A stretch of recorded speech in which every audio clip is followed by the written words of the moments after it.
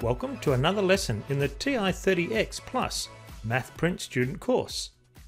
This lesson is a nuanced analysis into the order of operations as they apply to algebraic representation and scientific notation.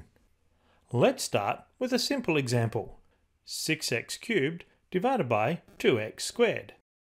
The TI-30XPlus MathPrint calculator is not algebraic, so it can't simplify this expression, but we can substitute numbers and explore. So we'll start by storing 2 in x. Now enter the expression 6x cubed divided by 2x squared. So how does the calculator arrive at the answer of 96?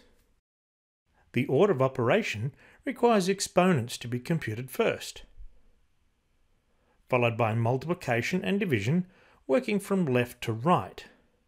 6 eighths are 48, divided by 2, multiplied by 4, and we arrive at our answer of 96.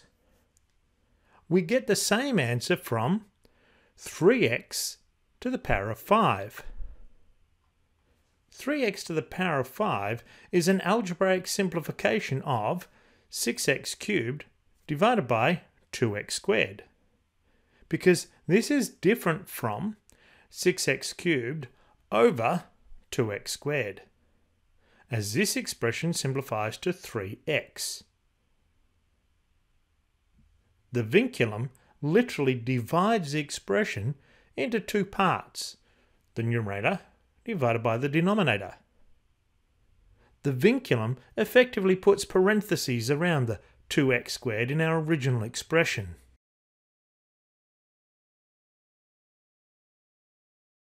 So let's explore 6x cubed over 2x squared. We can see by substitution that this seems to be equal to 3x.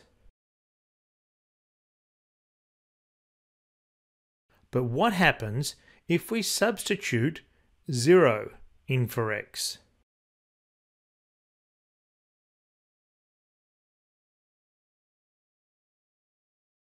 We get an error, division by 0.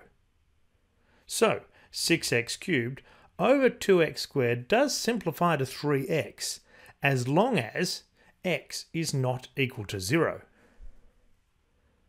So what does all of this have to do with scientific notation? Well, let's store x as 10. So our original expression becomes 6 times 10 cubed divided by 2 times 10 squared.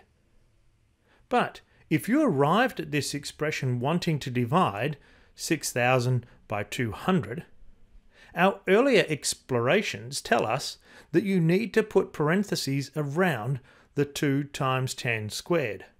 Otherwise, the order of operations will compute the exponents first, then multiplication and division from left to right, to arrive at 300,000, which is very different than dividing 6,000 by 200. The calculator is not selective about when to apply the order of operations, so it's perhaps even more important that you understand the order of operations when working with electronic devices. So, here are the options when working with scientific notation. Option 1. Use parentheses.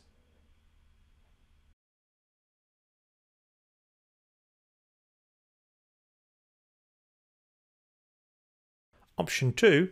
Use the vinculum and the two-dimensional editor in the TI-30XPlus MathPrint calculator.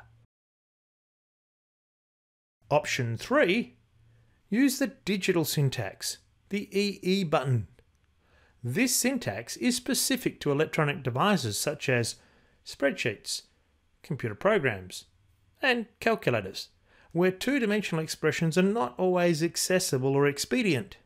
While the TI-30XPlus MathPrint calculator has a two-dimensional editor, the EE button is an expedient means of writing things in scientific notation while avoiding excessive use of parentheses to control the order of operations.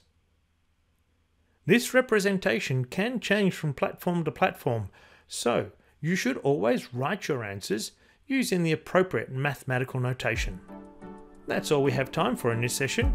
You can find out more about the use of scientific notation in our other videos. But for now, thanks for watching, and see you next time.